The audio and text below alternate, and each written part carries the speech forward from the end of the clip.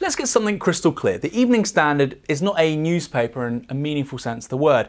That was confirmed on Wednesday, when OpenDemocracy reported how the Standard is set to sell its editorial independence to the likes of Uber, Google and others for £3 million a year, promising the money can't buy positive news.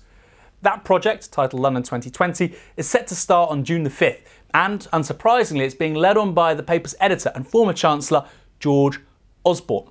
Now, it poses a number of problems for people who care about democracy and independent media. First and foremost, because it is set to discard the historic divide between news and advertising, with positive news coverage of partner organisations such as Uber, leaving readers unable to distinguish between that news and paid-for advertorials and commercially branded content.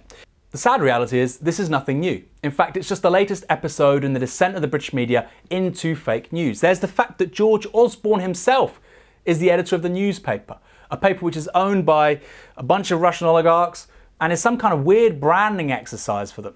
And who was it that conducted the very first interview with Donald Trump in the UK media? It was Michael Gove for The Times. Last time I checked, he's a politician.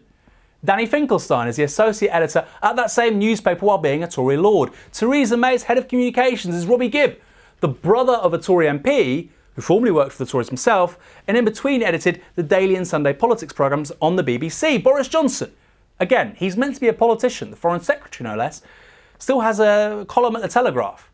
Business, politics and the media aren't just a revolving door anymore. They're increasingly fused. And while quality journalism is a public good and a necessity for a functioning democracy, if we leave it to the likes of Lebedev, Johnson, Gove, Osborne, we will find ourselves in a profoundly broken society.